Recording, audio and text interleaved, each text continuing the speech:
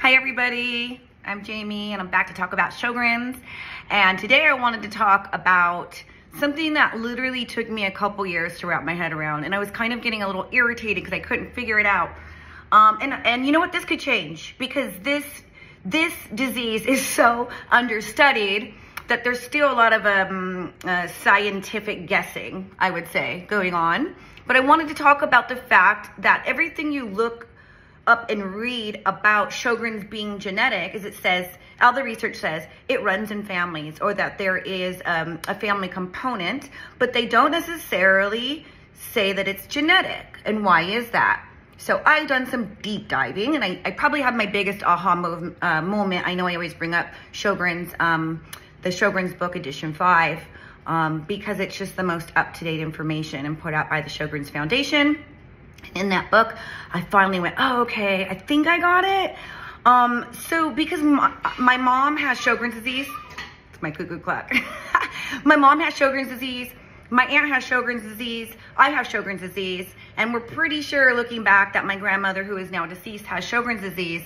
Because Sjögren's is such a new autoimmune disease, there's not a lot of research on it, and especially going back in family history. This was not something 20 years ago they could even diagnose us with. So we're kind of starting from scratch a little bit.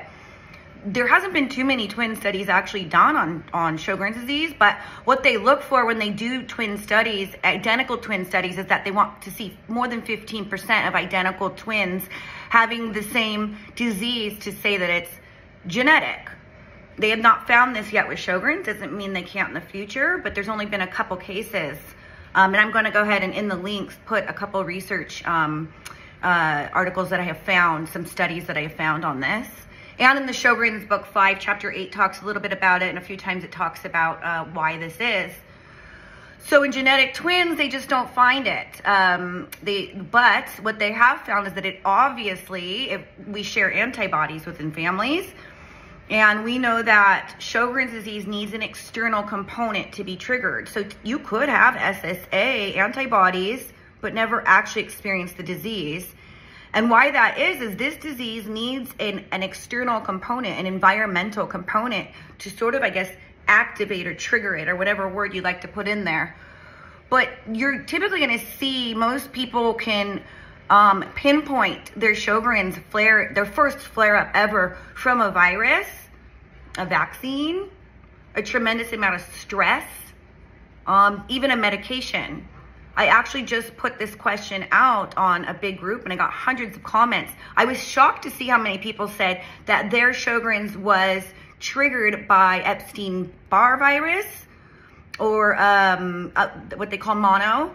Some people in droves, COVID and the COVID vaccine triggered, and I think this is across the board, what everyone experienced with COVID and the COVID vaccine. A lot of more people have been diagnosed or struggling to get a diagnosis for Sjögren's or another autoimmune disease. So we know that there needs to be an external component. Does this make sense? It's kind of weird. Obviously, there's a genetic component.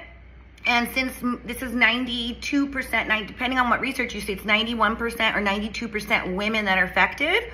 Some of us, like myself, did have Sjögren's as a child.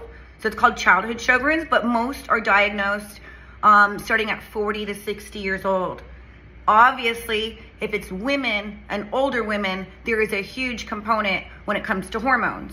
So they know that, they just don't know much about it. They don't even know why or how we have the disease. So we definitely want to push for more research to find out more, because we are the second autoimmune disease as far as commonality, right behind rheumatoid arthritis. And it's actually more common to have Sjögren's than lupus. But lupus, for some reason, just I think it's because it's older. It's an older autoimmune disease. So we know a lot more about it, and there's a lot more genetics about it. So if you have any questions about this, go ahead and put it in the comments. I'm not a rheumatologist, so if I said anything wrong or you want to gently correct me, go ahead and put it in the comments. But I hope this helps some of you understand what the difference is between genetics and runs in families, because I'm a walking testament that it runs in families for sure. So maybe we'll see a difference in the decades to come, or even the years to come. Let's hope it's years and not decades before we get more information about this disease. In the meantime, take care of yourself, and we'll talk soon. Bye.